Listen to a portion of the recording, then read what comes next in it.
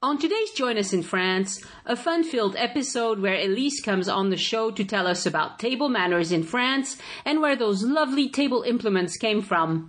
The French tip of the week comes from a listener question, and my husband David geeks out about the differences he noticed between table manners in France and in the US.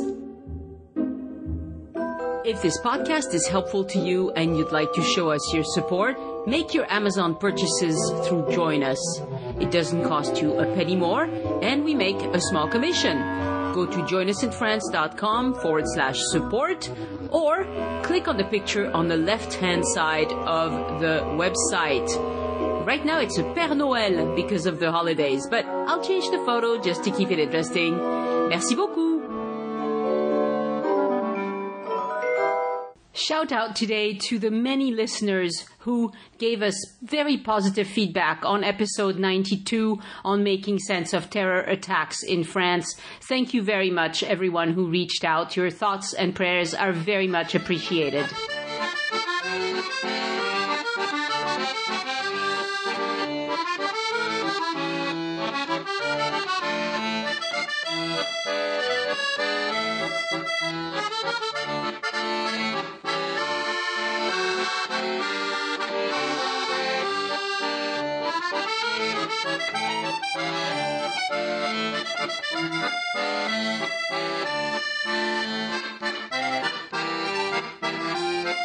This is Join Us in France, episode 93. Whew. Whoa. We're getting old, woman. Oh, gosh. Don't tell me. I know. So, hello, I'm Annie. And I'm Elise. And Join Us in France is a travel podcast about all things French. All things French. A lot of travel, but today I don't think it's going to be a travel one. No. Not quite. No. Yeah, you sent me an article, and I read it, and I was like, what? I bet you didn't know all those things. I did not know those things. Oh, I knew most of them already. But when I mentioned it to my husband, he was like, "Oh, of course, of course, Of course. yeah." So, well, they don't know what we're talking about yet. no, they don't. We like to keep it mysterious. But before we get to that, do you want to say something about? I mean, last week's episode was all about the terrible events of November the 13th. We're recording ahead. For to be released in 10 days, but we're a few days after November the 13th. Do you want to have something you want to share? I guess, well, I don't think I want to go into it in depth. And you are doing the whole, you have the whole podcast where you're really dealing with people who are much more expert about it. But I guess just as a personal kind of thing to say that obviously it's something that is very disturbing. I'm very proud, I guess, of the attitude of people in France, particularly in Paris, who really have the same kind of attitude I think that English people and Londoners must have had during World War II, which is, that we're not going to be defeated or intimidated, even though, to be extremely honest, obviously there's a certain scary element and a creepy element in all of this because we're dealing with a nebulous, invisible kind of situation where you never know what's going to happen at a given time. And I think that it would be totally dishonest to say that it is not on everybody's minds. Yeah, it is on everybody's minds. It is, very much. So I think that it's hard, and I think it will take 2 or 3 weeks before people truly are able to just go back to sort of doing a normal life without thinking about it too much. Yeah. But unfortunately, it means that this is going to stay in people's psyche. Mm-hmm. And I think we're all going to be living with this for a long time. Mm-hmm. And I think that the roots of all of these problems are extremely complicated. Very complicated. Which doesn't mean that it doesn't exist, Mm-hmm. And just a quick comment, because I'm sure that most of the people listening to this will be either over in the States or maybe even in Australia or places like that. Mm-hmm. And I heard somebody on one of the news stations last night making a comment about the fact that he's somebody, I don't remember who it was exactly, who had been in Washington 2 weeks ago for a conference on security. Mm-hmm. And terrorism. And he said that an American colleague had said something that I think people, especially in the States, really need to think about, which is that The United States is a country that has the ability, a lot more than France, to simply check who's arriving, because you have two oceans on two sides and you don't have that many countries, north and south. Yeah. And there's an enormous amount of checking and security because of the way people arrive in the country. Yep. And that France, because of being part of Europe and being part of a very large organization, which is basically the European community, and because of an attitude which is a good attitude, which is the idea of being open Sure. in a lot of ways, has unfortunately lent itself to being in a more fragile situation than the United States. Yeah. And we are Well, you have much to smaller. You have to imagine something similar would be if you had 1 million, like we have a lot of Syrians fleeing. Right. All this terrible, they're fleeing the same people, Right, exactly. you know, Exactly. and they are coming to Europe. There's about 1 million of them. Well, imagine if you had 1 million people on the southern border wanting to come in, and to top it all off, they don't speak the same language, they don't have the same religion. Right. It's really complicated. It's very complicated. It's really, really complicated. It's very complicated. And of course, it is also complicated because if you have one person or two out of 1 million who comes with bad intentions, Right. You really don't know how to separate those tiny percentages out from the mass of people who And really are seeking refuge. Exactly. You know? The vast majority of Muslims they don't want to hurt us. They just want to live their lives. That's you know? right. And they're the ones that are getting majority. bombed over there as well. Exactly, exactly. So it's hard. Yeah, it's a very hard situation, but at the same time, you have to remember that France welcomed 500,000 Spaniards. In 1939. Yes, right before the Second World War. So we have the ability to integrate a lot of people at once. Do we still have that same ability today? I don't know. I don't know. And Spaniards, of course, it's not the same.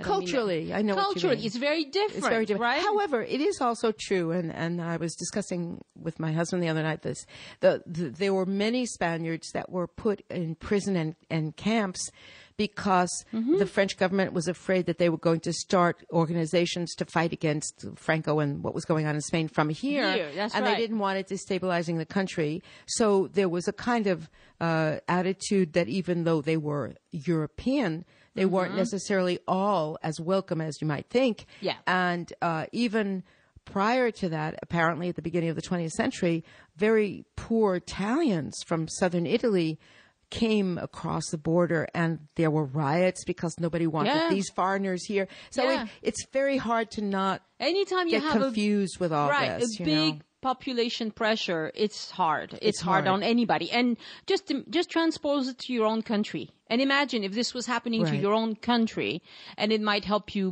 visualize more what we're saying. It's not that we want to be heartless. It's just that it's super complicated. It's super complicated. But at the same time, I think that it's really important for people to. I was listening to one of my favorite classical radio stations this morning, and every morning from 7 to 9, they have a guest musician or singer, and this time it was a jazz singer, and he said there shouldn't be canceling of concerts, you know. Yeah. It turns out that Monday night the Philharmonic was super packed in Paris. Yes. And I think that's wonderful, you know. Yeah. And I think that's what we have to do, you know. We just have to keep doing what we do. Yeah. So do you think people should they be canceling their trips You know, to Paris? Is the question. I don't think they should, but at the same time, who am I to say? Exactly. I mean, there are certain places in the world I don't want to go right now because I don't want to be in a place where I think there's a high level of risk. Mm-hmm. I don't think that's true in Paris. Yeah. But there is a reality to what just happened. So I think that if people feel that they're going to be comfortable, and I think, you know, a lot of people say, unfortunately, in a very ironic way, that the several weeks after an event like this are the safest because there's so much security everywhere, you know? I mean, everything is controlled. Police is on the offense It's on the offense. And, so and these there's guys are on the run. Absolutely everywhere. Yeah. They were just talking about the fact that the Philharmonic, this is just one example, the Philharmonic in Paris, which is a brand new hall on top of everything else. Yeah, just north of Paris. They just installed metal detectors at all the doorways in and out of the concert hall. Yeah. Well, it's reassuring. It may have cost them some money, but they've already had that in the museums for several years. Yes. So, of course, it makes sense to me that they would do that in a place like a venue like the Philharmonic. To go up the Eiffel Tower, you go through a metal detector. You go through a metal detector. So, already. Okay. So, to go into Notre Dame. This is what we do, you know? I mean, you take certain measures and then whatever, you know? Yeah. I think that... where it's going to be tricky is going to be train stations. Yeah. Because for now, there are some spot checks at train stations. But how do you control 20 metro lines? A train station is like and train stations. a beehive of activity. That's going to be tricky. And they have to do something. They're going to have to do something. But I don't know what it is. The Spaniards have figured it out. They have a control for the TGV. Yeah. Well, you know, this is what I think. I think that if people feel very uncomfortable, they should not cancel. They should just postpone if they can. Right. Make it a little bit later. Yeah. And besides, I mean, November through February is really not ideal to come to France. Unless you want to spend all your time looking at art in the museums. Yeah, because that's when it's the best, you know. Yeah. But really, it's, you know, there are people who say, this is fine. It's not going to, you know, affect me. And then there are those, I think you shouldn't do something that's going to make you feel very uncomfortable. Right. So I heard people discuss this on French radio, and they were saying that 10% of trips that were supposed to take place right now were canceled. And another 30% were postponed. Well, so, you know, that's not too bad. That's not so bad. No. And there will always be people wanting to come to Paris. That's really not an issue. So, yeah, it's going to change a few things. But personally, if I had my tickets I have my tickets booked to go to the U.S. For Christmas and New Year, and I'm not canceling that. No. Even though I might get gunned down at some university, and we're going to go to universities with my daughter, you know, because she wants to go to college in America. Well, you've hit a sensitive spot there. I mean, this is even what somebody in my family said to me on the phone the other day. It's like, quite honestly, there are more people killed that way in the States than what we have going on here, you know. Yeah, I mean, if you just count bodies, I'm afraid, you know. So, but... and you can get killed crossing the street. Yes. But I guess the difference is that there's this idea and this sense that this is planned and there's a sense of being targeted in some way. Yeah. I don't know. I mean, life is strange, isn't it? Yeah. So you just have to put up with it. If you feel comfortable doing it, come. If not, then postpone. It's, you know, it's whatever makes you feel comfortable. Whatever makes you feel comfortable. Yeah, because you want to come here to have a good time. You don't want to come here to, you know, like, this person going to attack me. You know, that would be a terrible vacation. That's about the worst vacation ever. No. Yeah, there you go. There we go. All right. So, shall we get back to our weird subject? That's all your fault. It's all my fault. That I knew nothing about. Okay. Should I tell you what gave me the idea? Yes, please. Okay. I was... now I don't even remember if it was on television or one of my incessant looking on internet at something. I mean, ever since I got my smartphone, I feel like it's become attached to my body. I think they're just going to put it under my skin and I don't have to do anything about holding it anymore. You have to know that Elise resisted the smartphone for years. And then she got one and now she's like a teenager. I sleep with it under my pillow. She's a teenager. She's gone crazy. I've actually gone crazy. But anyway... there was some of this and obviously nobody has any idea what we're talking about. Some of this I already knew, but there was a mention. They were talking about wine, and at some point, somebody mentioned the fact that the clear, long stem wine glass, as opposed to a shorter, stockier form, is actually the form. Aside from its decorative elements. Was used when they started making a lot of glass, which of course has to do with the history also of how glass was very expensive at first. Right. But it was specifically used starting in the Middle Ages as a way of being able to detect poison. Poison? That's right. How would it help you? Well, because you have to imagine that up through into the 16th century, glass was an extremely rare and expensive thing. Yeah. And so it was largely used for the princely class. You're right. And the main... Everybody else drank out of pewter. They drank out of pewter. Or some sort of... Or brass. Earthen, right, exactly. Yeah, like... Right? Yeah. And of course, and the principal way of getting rid of an enemy, all for centuries and centuries and centuries, starting with the Greeks, was not stabbing, it was poison. But let's not be paranoid or anything. And so they said, and I'll tell you afterwards, because I was reading one of the things that had to do with the change, the history of the changes of the form and everything, and even the history of chin chin, which is fascinating. Anyway, chin chin, like when you chink glasses. So I went, whoa.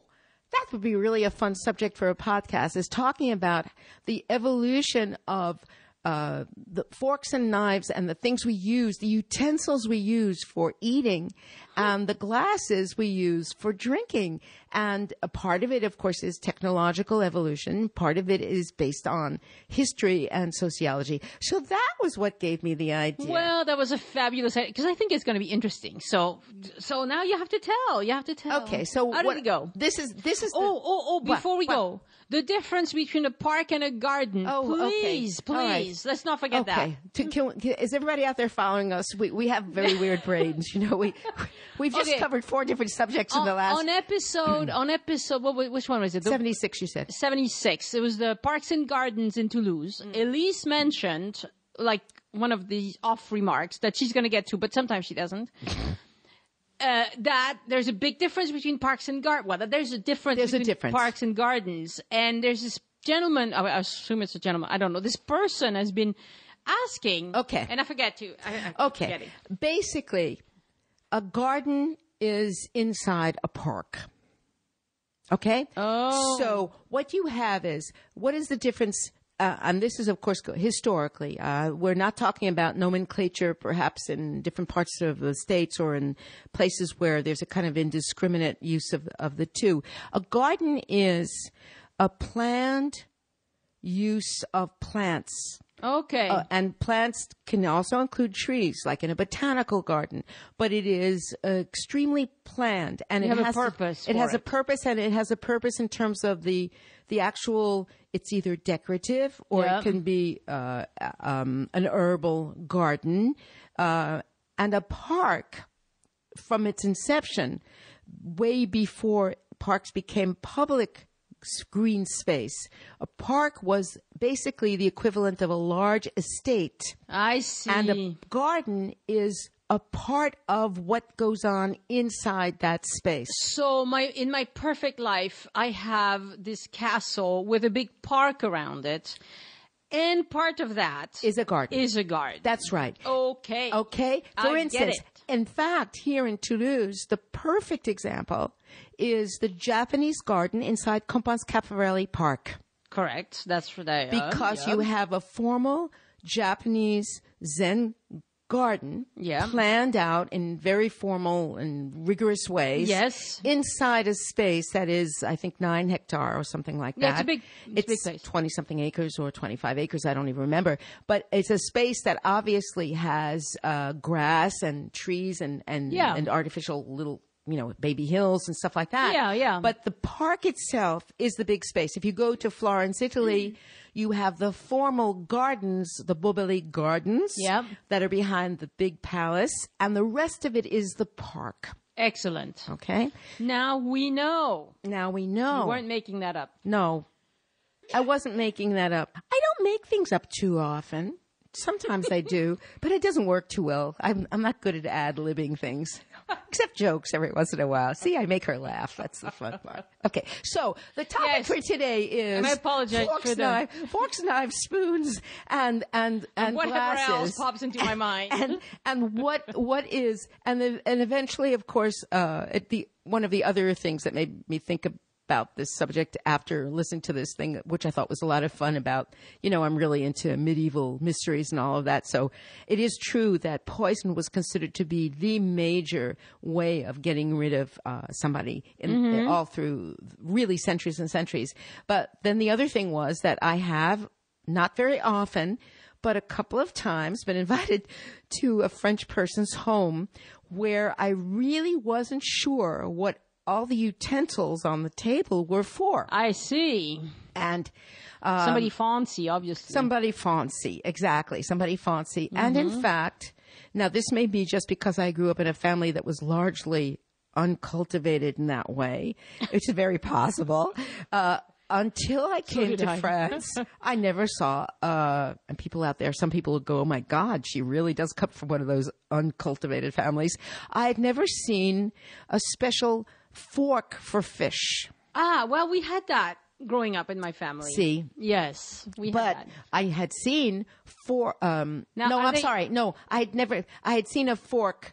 I had seen an oyster fork. I had never seen a knife for fish. That's what I had never seen before. Yeah. And the first time I saw one, and this is probably why, because, you always get traumatized when you make a gaffe somewhere. The French fish knife looked to me like a butter knife in the United States. Yes, it's a little wider. It's shorter. And I made a mistake. Ooh. And oh boy, do you never forget things like that afterwards, It's like, Did somebody point it out to you? Yeah. Oh, that's not nice. Well, even if it wasn't necessarily with enormous hostility, it was kind of like, oh God, you're such a stupid American, It's like, don't you know what that is? It's true that when an American makes that mistake, you probably would point it out just because it's funny that an American makes that mistake. But right. If a fellow French person makes that mistake, you probably wouldn't say anything. No, you would either that or you'd give them one of these nasty looks, It's like, just like that. And then there were some other things that I find are curious, but that are still in usage today. For instance, a French soup spoon is gigantic. Yes. You have to have a huge mouth. It's almost like a serving spoon. Yeah. And I've never quite understood why. We have lots of different sizes of spoons. You have lots of different sizes of spoons. So between that and the idea that I loved the idea that the stem on a piece of glass stemware was originally designed. In fact, what they explained was that the servant or the server would serve the Lord. In this case, obviously, it comes from a time when that was what was going on, holding the stem and not having the fingers on the actual cup part of the glass. I see. So that when the wine was poured in, they could not suddenly flip something inside it. That was the whole idea. Wow. And it really comes from this paranoia that goes back so far between rival. Maybe they were right. I mean, just think about it.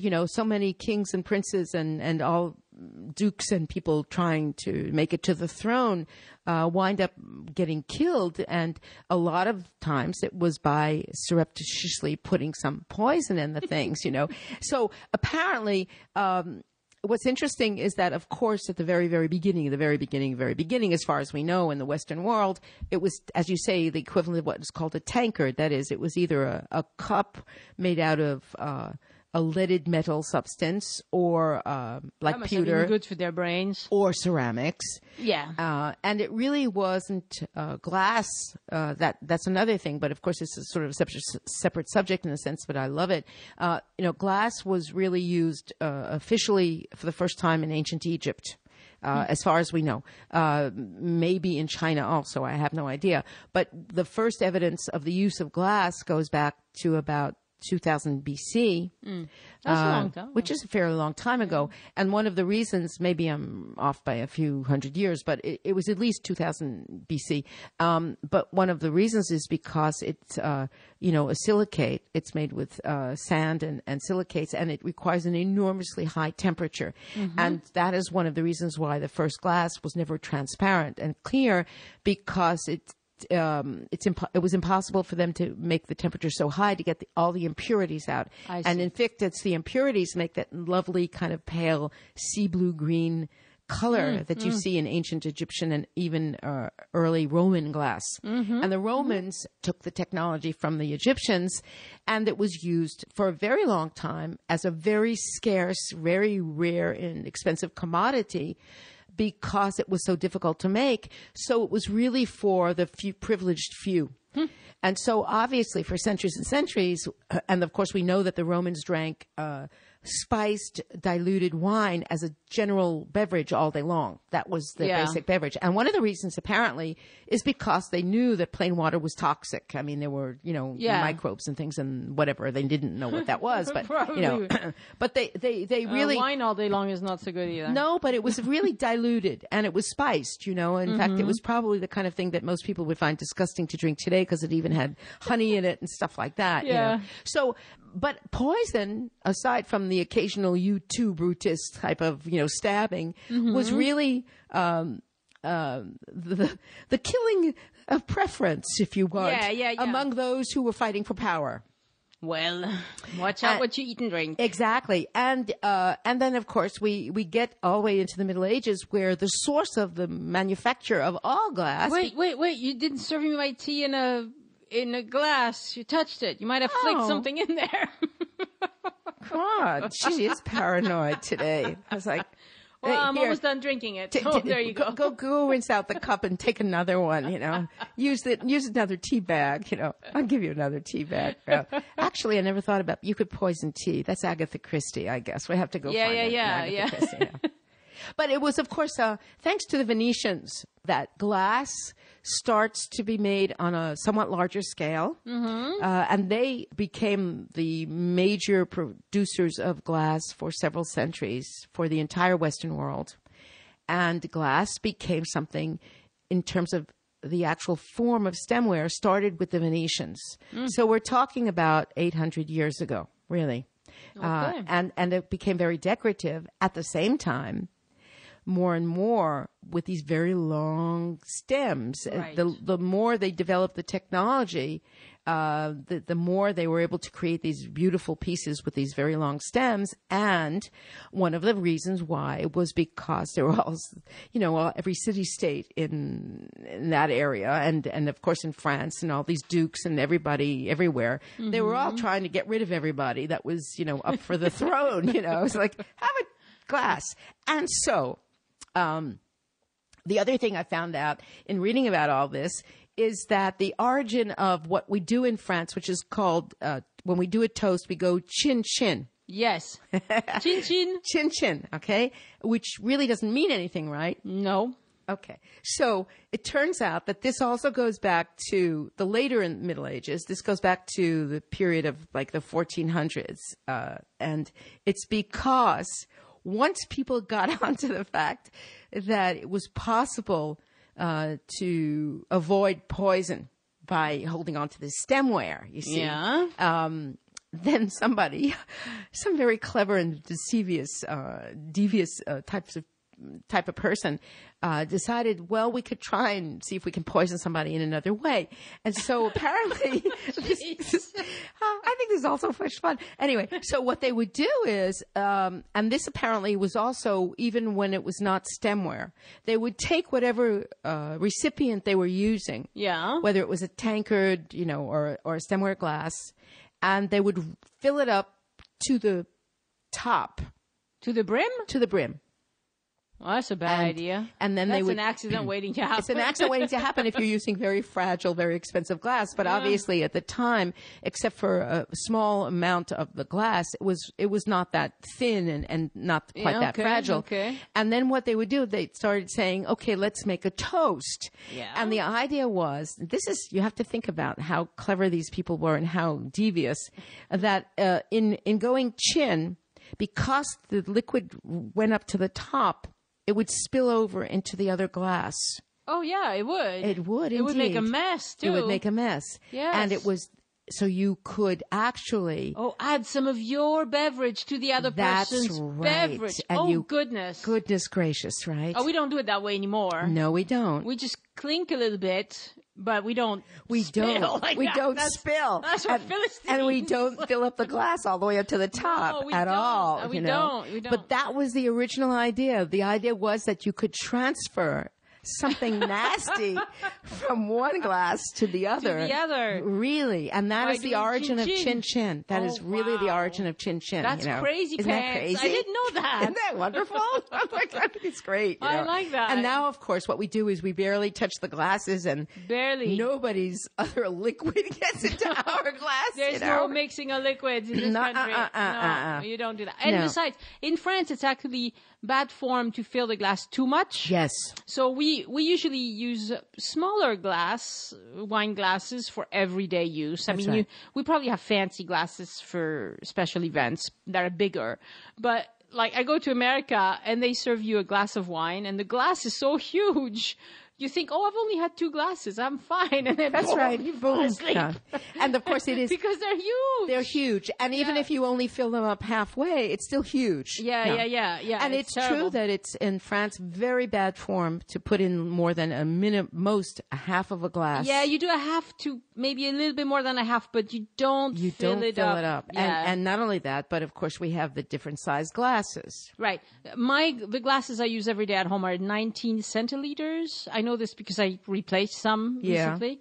And so that's like a can of Coke is 33 centiliters. Oh boy. So it's a half then. So it's, Not a quite. little more than half. A little bit more than half. But it's, and that's if you fill it up to the top. Right. Which obviously you don't.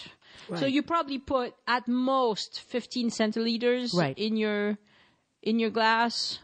So anyway, that's just what we do. We don't fill it up. And that, of course, is part of the whole etiquette. But it's also true that the reason now we don't fill things up is so that we don't do this spilling over chin chin. It's true that in movies you often see people like banging glasses of beer together and it's like boom, it floats in the air and it's crazy. So, but could you imagine that is really the origin of this? It's like, okay, Wow. I'm going to see if I can get it in there somehow. You know? It's like, all right, like, go ahead, drink up. It's really nice. You know, hey, Annie, don't you want a piece of my cake? I will, but Now she's going to be it worried. looks harmless enough.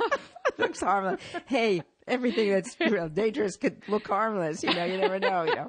So that is, I think it's really fascinating because what happened then was once in history, and of course in this case we're talking about really Western European history, the Americans picked all this up starting only in the 19th century anyway in terms of all of this. Once it got past the period of time in history where people really were that worried about just getting poisoned, what happened was, and this is largely because of the suite of, Louis XIV and all of that, aside from the fact that, of course, he had official tasters and all of the kings always had official tasters, but then what developed was, out of all of this, developed the ritual of etiquette so that you had to have everything very formalized. And I guess one of the reasons for that is that it was a way also of controlling. If you could really standardize and say, okay, this liquid has to be in this kind of glass. This has to be this. It was also a way of controlling things a little bit more, making sure that everything was okay. And so I find that just fascinating. And then we get to the table utensils. Right, which are kind of complicated. Like so my parents have now both passed away, and so we had to split up the inheritance, the stuff. And my mother had this really fancy piece of, it was like a small table with drawers that had all this really fancy flatware stuff. And I think it went to my brother's. I'm pretty sure. But it had things for like escargot, little, almost toothpick-looking things with a tiny fork for escargot, which we never eat that. I don't think I've used those in my life. There were things for the fish spoon and the fish knife. There were all sorts of things that, if you asked me to set the table today using all those, I wouldn't know how to do it. You wouldn't know how to use them, right? No, I would have to look it up. I would know that you're supposed to look it up first. Right, exactly. I know that much, but that's it. Well, it's interesting because I remember growing up with the idea of there being two kinds of forks: a salad fork, which is shorter than the main dish fork. Yeah. And in my family, that was pretty much it. There was the salad fork, then there was, of course, the soup spoon, and then the teaspoon. Yeah. Again, the size and the form of them, even a regular fork for what we would call the main dish fork in Europe, the prongs are much longer than in flatware design in the United States. It's very interesting. They're shaped differently, but it is true that there are many, many, many different kinds of forks. Knives, there are perhaps fewer in style and function, if you want to call it that. But what is, of course, true, and I had known this before, but I went back and did some more reading, that's why I gave you that article, is that the French, like the English, were relatively uncivilized in spite of what they like to think. And they basically used a spoon and a knife. And that was for a long, long, long time. And it was the Italians, of course, and specifically Catherine de Medici, who at the age of 14 was married off to the young Dauphin, who was going to become king, and that is the man who became Henry II. And that is at the very, very beginning of the 1500s. And she was, of course, the daughter of the great Duke of Medici, ruler of the city-state of Florence, which was the probably epitome of sophistication and culture at that point in Western Europe. And what had they already learned to use in Florence, like in the Venetian area, which is not that far away, but many kinds of utensils and many kinds of foods that the French had never seen. Oh my God, you know. And the French were still into spearing things, putting slices of meat that were mostly roasts on a slice of dried bread, which was used mostly as a plate, unless you were a part of the aristocracy. Oh, they used bread as their plate? Yeah, they used a huge slab of dried older bread as a plate. If you were really not someone that was wealthy, good. And if there's even, or there used to be a restaurant in Languedoc, southeast of Carcassonne, that served meals that were like that, where you got your food on a slab that was a piece of bread. It wasn't the most appetizing thing in the world, really, you know. Yeah, like, no, it really wasn't, you know. I don't think that. No. It's what we call a tartine today, but it was not quite the same thing. That's true. You know? Yeah, today at restaurants they will often do tartine, which is a big like a nice, bruschetta, right? Or a bruschetta, but a big piece, right? And they put fancy things on there, and it's pretty nice, and it's a whole meal. It's a whole meal. Yeah, it's a big thing. So it's kind of weird, but anyway, so apparently, but it's not. Catherine de Medici came with her entourage, which was all Italian, and she had been warned that she was going to be married off to somebody who, you know, the French were very powerful as a kingdom, but they were a bit backwards in terms of sophistication and etiquette. Oh, you don't have to say that over and over again. And so what did she bring with her? Well, she brought forks. Forks. Forks. Actual table forks. Okay, when you come to France, you don't have to do that. We have forks by now. She brought forks that were made of silver. Yeah. And at that time, the fork had actually been developed as a personal eating tool a long time before that in Persia, of all places. This is part of the fun that doing the research. And it literally went from Persia to southeastern Europe. And then, of course, with all of the commerce and trade, wound up being used by the Romans. But apparently it hit Italy before it hit France. It hit Italy way before it hit France. So, but I mean, if you have a knife and a spoon, you're okay, right? You're not okay. going to starve. You're okay. And of course, apparently what happened was, this is what I like. So she comes, because at that time, you had your own personal fork and knife and spoon that you traveled with. I see. So you took it. There was a wonderful like the Girl Scouts. It was like a little case, and you took it wherever you went. So you didn't use. There weren't many. You didn't have many. You had one or two, and so she came with her magnificent, probably initialed. Silverware, and introduced it to the court. Wow. And there was a monk, leave it to them, who wrote a scathing article about the introduction of forks to the court in France and said Awful. two things. Just One, awful. that the fork was an agent of the devil, Of course. of course, Of course. especially since it was introduced by a woman. Oh, even worse. Even worse. Triple devil. And to make things even worse, if it wasn't just an agent of the devil, if you were a man, it would have been a sign of being effeminate to use a fork. Effeminate, Yes. eh? Yes. His name was Saint Damien, actually. This Saint monk. Damien? Yeah, and there's apparently a whole thing you can read on Wikipedia, what he wrote about forks. About forks. Oh, they're terrible. Right, it was scandalous. So there was a part of the Oh, that's court crazy. that refused to use them I see. because it was considered to be something. Well, you have to stand It was your ground. it was insidious to use a fork. Okay, so it took a while. Now it happens that Catherine de Medici lived 70 years, so she came to France at the age of 14. So she had a long time to introduce various Florentine and Italian things. And of course introduced many things that had to do with art and culture. And by the time she died, the fork was used by everybody. But this is what, 56 years later, right? Yeah. And she's already had 3 of her sons go through being king and dying. Probably from doing chin chin, but I don't know.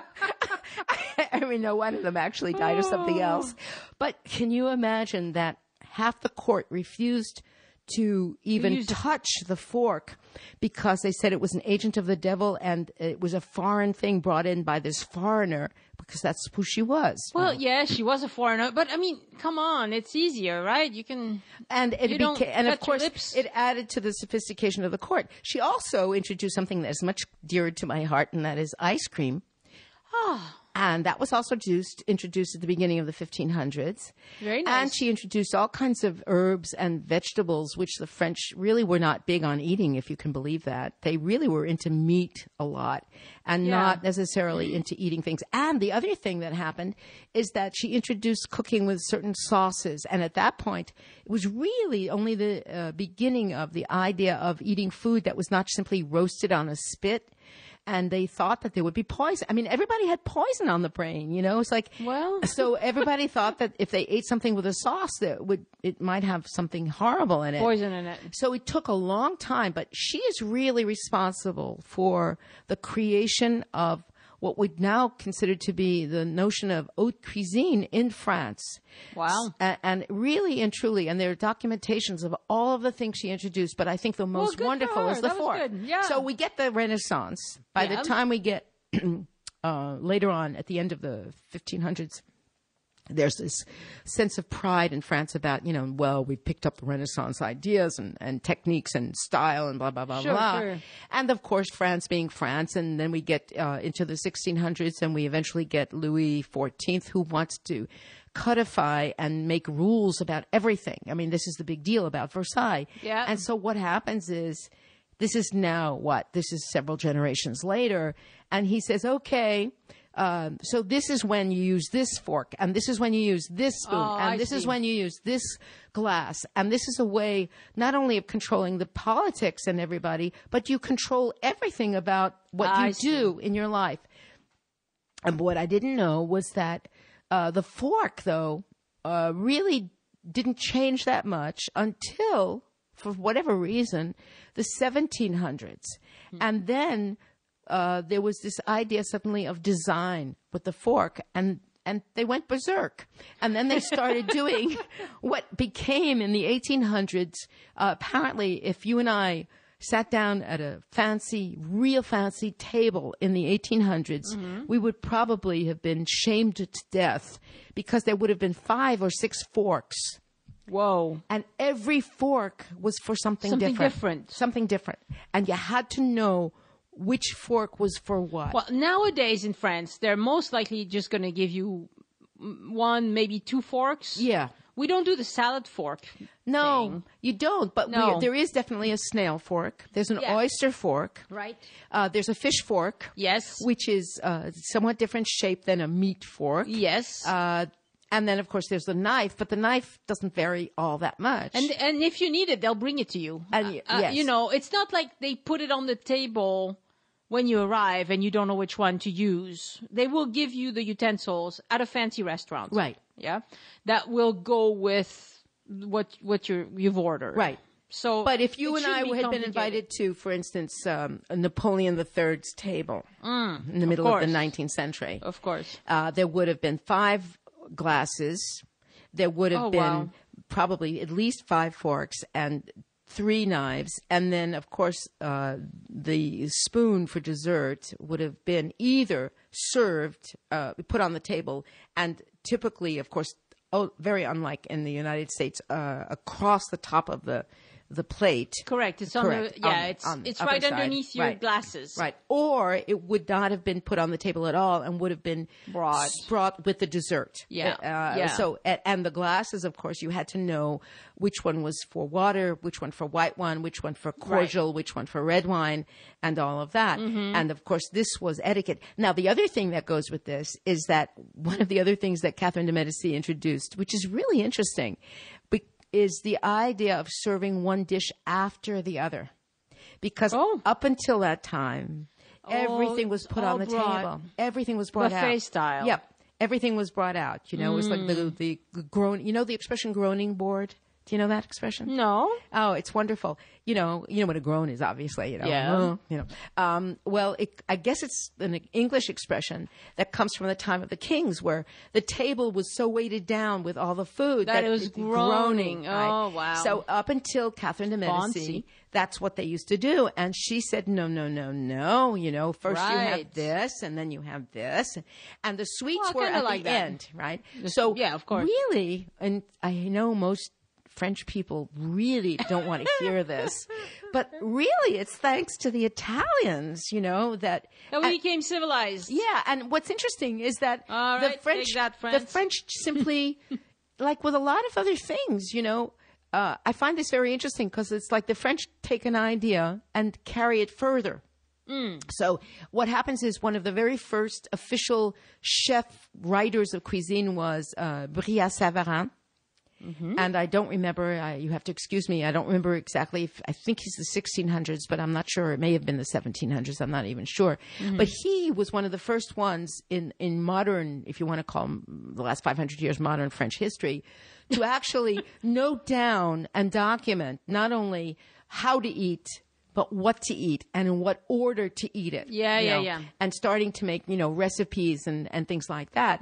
Because up until that time, nobody really cared one way or the Right. other, you know. So a fancy French meal today. Yeah. And I'm not talking about a 5-star restaurant. I'm talking for a special occasion. Right. At a regular restaurant or in a family situation, you would have your apéritif, Right. obviously, which is, first of all, the person will have set the table before you arrive.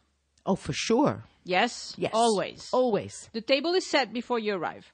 Then you will have your apéritif in one part of the house. So it could be on the terrace, it could be around the sofas, whatever the situation is at your house. And that will have fruit, a few nuts, a few olives, a few, like little... At best, tiny little petit four. Yeah, the petit four, if it's a fancy event, but an aperitif can go on for a good hour. Oh, yes. Yes, okay. Yes. So people will just talk and have a few snacks, whatever, have a few drinks. And then they will tell you, okay, let's go and sit down for the meal. Aperitif is sometimes standing up, as a matter of fact. Not always, but often, which feels kind of strange to me, but that's what we do. And then you will go and sit, and this is where your entrée will appear. Nowadays, a fancy, I need to say it right. Fancy entrée, which is not the entrée, but the appetizer. Which means, of course, entrée means enter. Enter, yes. So it's the beginning of the meal. Right. That's very often today will be either foie gras for a festive occasion, or it could be a fancy salad with Sometimes gésier. I notice a lot of times these days, it can be something with a kind of phyllo dough, a thing inside, or like a little bit of goat cheese. I mean, it's interesting. There's a change in style of what is served as a first course. It can be asparagus salad, or salad with little shrimp, and or avocado. Shrimp thing. Yep. It could be that sort. It's usually fancy looking. Or oysters at Christmas time. Exactly. Oysters would be good too. So that's your entree. And then you will have a main dish, which it could be any number of things. Right. That's really so wide I can't even touch it.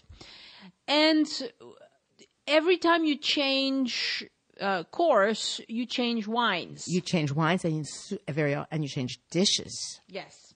So your apéro is often going to be, the typical thing is for women, it's going to be some sort of sweet wine, sweet or a white kir. wine, or a kir, yes, which is a mixture of white wine and a little syrup. I mean, it's like crème de cassis or crème de pêche or something. Yeah. Yeah, it gives it a little sweeter. Yeah. So it's usually something a little sweet for the women. The men, typically in the South anyway, they have pastis for apéro. Then you will start whatever you're serving as your entrée, so your appetizer, is going to be whatever wine is supposed to go with that. And then with your main dish, again, you remove the plates. Most people don't have enough utensils to remove all the utensils. If it's at home, you often remove the plate, but you keep your utensils. Right. That's pretty typical. And then there will be a different wine to go with that. Then there will be possibly a salad at the end of the meal that is served with cheese, but that's disappearing. The salad, you mean at the end as opposed to at the beginning? Yes. I'm not seeing that very much ever. No, pretty much. No. No, it tends to be... it's just more cheese. Cheese, right. Cheese is not served with crackers in France. It is served with bread and red wine, typically, although there are people who are crazy and do it some other way.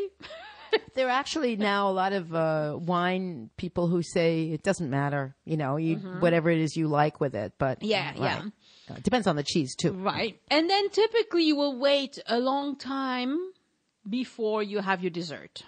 Which is something Americans have a hard time with. Yes. Because they're not used to the idea of big pauses between each dish. There are long pauses. If it's a fancy event, if it's a Christmas or something of the sort, the meal will take, or if it's a wedding, or if it's I went to a bar mitzvah recently, and it took 4 hours. With a sit-down meal? Yes. By the time we showed up, to the time when they served dessert, it was 4 hours. Wow. Okay? So it takes forever. If you're invited to a French wedding, you're going to be there the whole day. Or a fancy, a holiday meal. That's going to be the same thing. You cannot show up and expect to eat in 2 hours and be out of there. No. And to be honest, nowadays that's been reduced to that. But in fact, there are even still some fancy restaurants where you have entree and then a fish dish and then a meat dish. That's right. That's really, That's very fancy. That's really fancy. That's very old style. Yes. I don't know anybody who still does that. But it is true that you would have a soup first. As your entree, you'll have a soup. And then the thing about soup is that it fills you up, I mean, soup is, but it's basically, you're right. It's a first course, main dish, cheese course. Absolutely. Mm-hmm. Always. Don't skip that. No way. And then dessert. So it's a 4-dish meal. Yeah. Pretty much. And basically a wine with each one. That's standard in France. And it's a different wine. So by the end, you're like, you're ready for a nap.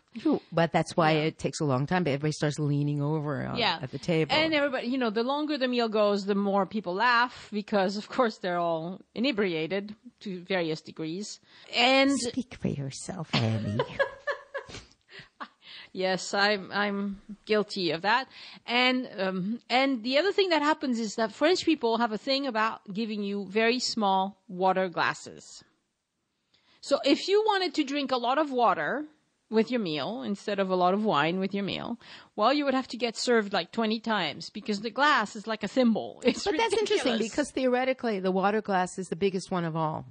If you look at a service of glasses, yeah, but you have the cordial glass, the white wine glass, the red wine glass, and the water glass. I don't even know what a cordial glass is. Turn around, and in my buffet, she's turning around.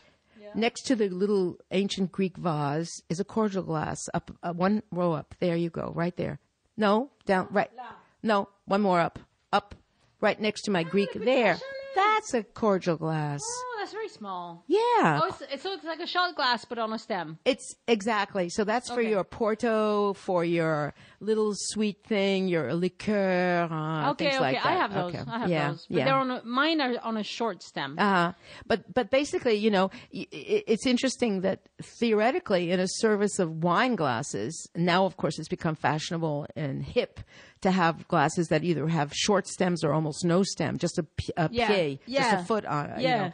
But in fact, the water glass should theoretically be the biggest one of all. Mm-hmm.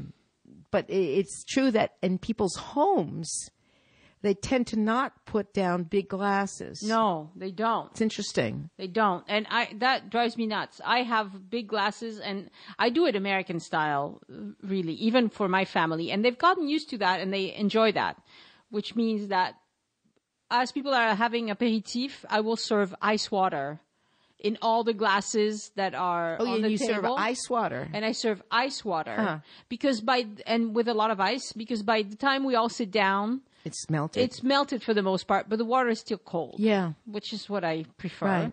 But in that way, I'm not French at all. I mean, French people would serve you, you know, water room temperature. Right. But you can ask for ice. But if you ask for ice at a restaurant, they'll probably bring you 2 minuscule little. Yeah, 2 ice cubes. Right. So it's very silly. The first time I went to a hotel for business, when we came back to France, I was very shocked because I asked for ice, which is like basics. You know, in America, you can ask for ice and they'll bring you a... I have to tell them to not put ice in my water. See? Because I don't like iced water. You're more French. Yeah, I find it, unless it's hot summertime, I find it too cold, you know. So this is, for me, it was like 11 years ago, more or less, and it was a business hotel. There was nobody but business people in there. So they were used to this. And I asked for ice, and I had to ask like 5 times. And then in the end, they brought me like 3 little tiny ice cubes. And I was like, what the... Yeah, it's not part of the way people drink in France. No, it's very strange. But it's changing. It's changing. Well, it's certainly true that... It's loosened up in terms of this rigid etiquette that existed for so long, and that it is true that there's a big difference between being invited to someone's home and being invited to a fancy restaurant. Yes, you know, where there's certain convention about all the flatware and this is and that's is. You know, it's interesting because at the same time Americans are becoming a little bit more conscious of that kind of etiquette. The French are going in a little bit the opposite direction and saying, okay, you know, we don't have to worry about it being this rigorous all the time. You know? There are even some restaurants now when you show up speaking English, they will bring you water right away. They don't bring you bread. That's a thing in France. You know, in America, how you get to your table and they will bring you bread and water. If you're in an Italian restaurant. Yeah, which is, I go to those a lot. And so that's the normal standard service. In France, they won't do that. No, not until you order. Right. And if you go to a Mexican restaurant in France, they will not bring you chips and salsa. No. They just, you know, you get nothing until you've placed your order. Right. But that's true in Italy too, you know. Yeah. It is. That's just but nowadays when we show up speaking English, sometimes they will bring us water right away. Not bread, no chips, no nothing like that. But maybe we'll get water right away, which is good. Which is good. Yeah. I mean, it's interesting. There is, of course, a big difference between the way things are done in a restaurant and the way they're done in people's homes. But I find it very interesting that aside from really informal casual restaurant situations, you still, when you go into a nice place, you have this sense of, this is the flatware that's going to be put on the table. If you order something with meat that needs to be cut, obviously they're going to take away whatever is there and they'll give you a knife that's good for cutting meat. Yes. If you have fish, they're going to give you the fish fork and the fish knife. Right. And I always feel that there's a sense of pride every time, they bring these things to the table, Yes, and yes. it shows this etiquette. And the truth is, I've never actually been to a kind of fancy place like that in Italy. I've been to Italy a number of times, but I guess now I have no idea whether that even exists anymore in Italy. Yeah, I don't know either because I don't. I mean, it seems to me like Catherine de been to Italy Medici many brought it times. over here and they just kind of went, okay, that's the end of that. I mean, I know there's such a thing as a spaghetti fork, so maybe. I've only been to a really, really fancy French restaurant a few times, like a 4-star restaurant.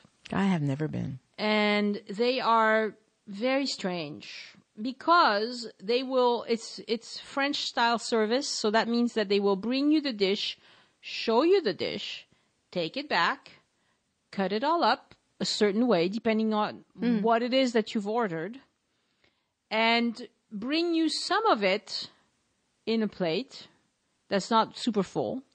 And then if you want some more, they serve you some more. It's very strange. I don't like it. I think it's really awkward to have to ask somebody for everything. You can't serve yourself water. Right. You can't you do nothing. They all bring that's it the to kind you. of hovering in a big fancy restaurant. And I really don't like But I think it's also true that if you go to really a starred restaurant, you're never going to get huge portions of anything. Oh, and one last thing, and this has Yes. nothing to do with Catherine de Medici, but it's something I had never seen before I came to France. A knife rest. Oh, yeah, the little doggy thing. Yeah. I'd never in my life seen one before. And that was another thing. That was the same day that I had to learn to put my hands on the table. I kind of went, what's that?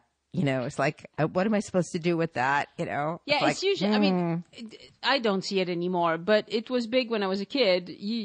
When you set the table, you would put your knife on usually it was a dachshund, a little. No, these were nicer, fancy ones, fancy ones. Fancy ones, Yeah. So it's something that you rest your knife on there so that it's not, so that it's not. It doesn't dirty the napkin. Yeah, The tablecloth. the tablecloth. It doesn't dirty the table, which is kind of a cool idea, Yeah. But it was like, I remember thinking, oh, this is another object I've never seen before in my life. What am I supposed to do with this? It's like, Well, at least we have been gabbing a long time. and we've been talking Who about would have nothing but known? food and eating and sitting at the table. Exactly. And here it's we noon are. and I'm hungry. And you're hungry. Yeah. And I just, this was fun. And I just wanted to remark for anybody out there who cannot see us that we're both wearing horizontal stripes today.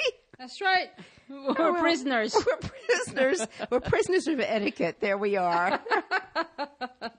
Very nice. Well, thank you very much, Elise. This was fascinating. This was fun, wasn't it? Yes, it was fun. Good. Everybody have a nice meal out there after all this. Yeah, bon appétit. Remember your manners. Au revoir. Au revoir. Okay, so in this part of the show, this is where David and I discuss a couple of things that didn't come up when I was talking to Elise, but are quite important. So, David. Right. So one thing I noticed when Annie said that they were going to be talking about knives and forks and stuff, I said, oh, well, so then you're going to be talking about how French people specifically and kind of Europeans in general, I believe, hold and use the knife and fork differently today, right? And she looked at me like I was an alien, and she had no idea what I was talking about. And so apparently in all of her years in the U.S., she never noticed this. So the big difference is that in the U.S. anyway, especially if you're right-handed, you tend to cut with the knife in your right hand. You have to imagine this. You're eating something, right? Picture it in your head. So you have nice steak, something that needs a good sharp knife, needs, some good work on it to cut. And so you put the knife in your dominant hand, in your right hand, and the fork in the left hand. And the fork is kind of holding the steak down. The right hand is cutting the steak, which makes sense, your dominant hand. But then in the U.S., generally what you do is you set down the knife and use your dominant hand to pick up the fork to eat the piece of meat that you just cut. which is one of the reasons why a lot of people will cut several bites and then eat them. Yeah, yeah. Because there's this kind of switcheroo. Which is bizarre. I never noticed that. But yeah, you do that. In like 18 years or something in the U.S., you never noticed that. No, most people never. did this. And in France, what people generally do is they're holding their fork with, the less dominant hand. So in my case, the left hand, cut with the right hand. But then you just go ahead and with the left hand, eat the piece that you've just cut off. So you generally just cut one piece, eat it directly, cut another piece, eat it directly. Right. And you don't switch utensils. Yeah. Right. You just leave the fork in the less dominant hand. And sometimes some people will even maybe push a little something else, a little piece of meat, and then maybe push a little potato on top of it with the knife, and then eat that together, the left hand. Right. Now, and if you are right-handed and you're just eating something simple that doesn't need a knife, like a salad or whatever that doesn't need it.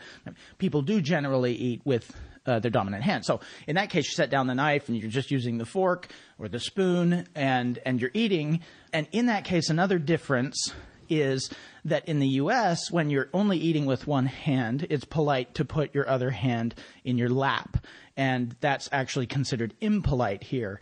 And I've had people tease me about it and say, la papat, which is kind of local dialect for the paw, Yeah. And don't forget to put your hand on the table.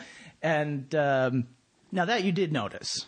Yes, right. I knew that, yes. Right. And so when you're eating with one hand, you just put your hand, not your whole arm, not your elbow generally, but you leave your hand next to your plate while you're eating with your other hand. And then another thing that's kind of fun is that if you're doing that, you're using a spoon or a fork to get at something that doesn't need to be cut, but that's kind of running away from your utensil a little bit. You're trying to gather up some peas or whatever.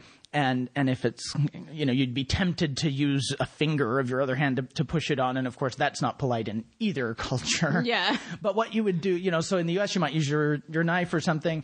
But if you don't already have your knife, the reflex that a French person would have would be to pick up a piece of bread and push it onto the spoon or fork with the bread. Yes. And I remember one time when we were visiting before we lived here, and I was trying to do some kind of low-carb diet. And so, of course, I wasn't eating any bread. And your dad was so shocked, and he looked at me, and he was just like, he offered me some bread. And when I said no, his eyes got huge, and he's like, well, how the hell do you eat without bread? And he turned to other people at the table, and how does he eat without bread? I don't know how to eat without bread. And I think that part of it was just, it would seem unnatural to him not to have some bread. But literally, he wasn't sure how he'd push stuff onto his fork politely without bread. Right. Yeah, it's a pretty big difference. And I think one of the reasons why neither I or Elise noticed the switcheroo with your hands in America is because we're both left-handed. That could be. And so if you're left-handed, you will cut. No, I think I'm not 100% sure, but I actually think that a left-hander in the U.S. would cut their meat with the knife in the left hand because it's dominant, and then switch, and then switch set down the knife, switch the fork from the right to the left hand, and eat with the left hand. I think they would still do that. Exactly. Inefficient. Yeah, and so for some reason it's just kind of considered proper etiquette, although I don't think it's something that most people worry about. But like if you were preparing for some debutante ball or something like that, something big and formal, then they might say make sure that but like I said, and that's why Americans will often cut multiple pieces and then switch and eat. That's just a fun difference. I mean, it's not anything to worry about. Yeah. And obviously, because you and Elise never noticed it, you going there or here coming here, it's not a huge deal. Most people don't stare at each other when they eat. No, nothing like that. Ask what's going on or criticize or worry or talk about it behind your back or anything. It's not a big deal. But that is generally the way it's done. I like it. The very first time, when I was a teenager, the first time I was in Europe, and I found out about that, I was like, I like this, and I've eaten like that ever since. One other difference in France specifically, and this is true in a lot of Western Europe at least, also, is that the bread, when you're eating it, stays on the tablecloth or on the table, not on your plate. Yeah, and they don't give you a bread plate typically. I mean, a few places, if it's a fancy meal, they might give you a separate plate where you can keep your bread. That's rare. Yeah, I agree. That's unusual. But there will just be a basket that will get passed around, and then people will take a piece or two and just kind of set it next to their plate. Yeah. And that always felt very strange to me. It took me a while to get used to that because it felt... You wanted to put it on the plate. Yeah, it's like... But it's not like it's a faux pas to put it on the plate. I mean, you put it on the plate, but most people don't. Most people don't. Yeah, that's right. Okay, now you're prepared for all sorts of eating and drinking and not get poisoned and all of that. So. Oh, and did you say the other thing that to this day, even after 10 years, still feels a little weird to me, is that French people always eat their dessert, no matter what their dessert is, with a spoon. Oh, that's true. No, we didn't mention that in the episode, I don't think. Yeah, because if it's ice cream, sure, I get it, yogurt, whatever, but cake? Yes, we don't eat it with a fork, we eat it with a spoon. Right, and that feels inefficient to me because, a cake, you can cut it with a spoon as easily as you can cut it with a fork. You don't generally need a knife. If you need a knife to cut a cake, it's a bad cake.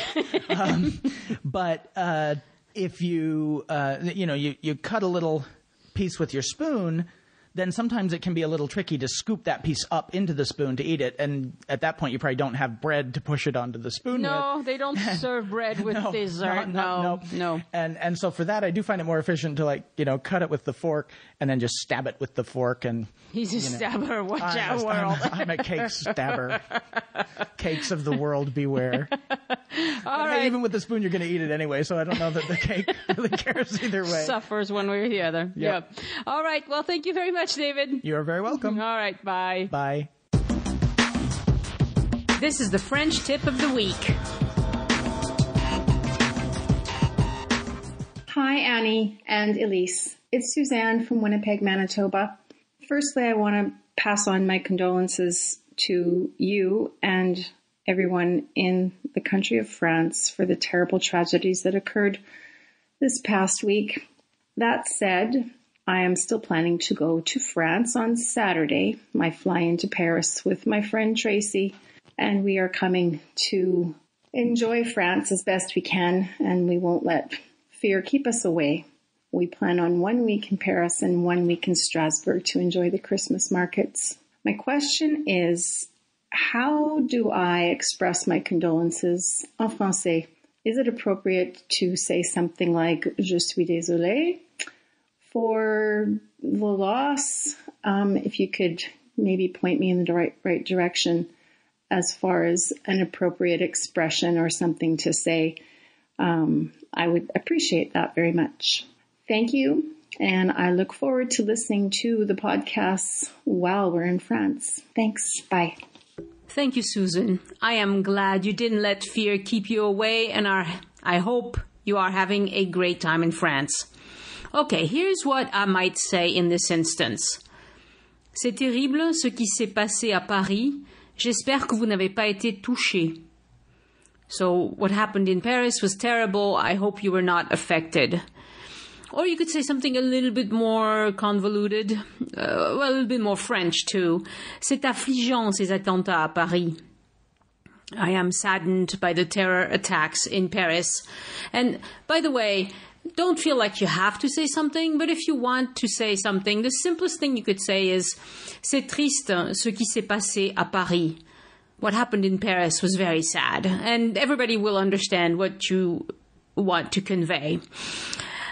I've been told by a friend who lives in Strasbourg that the safety measures this year are much more elaborate than they have ever been, and I hope it keeps everybody safe.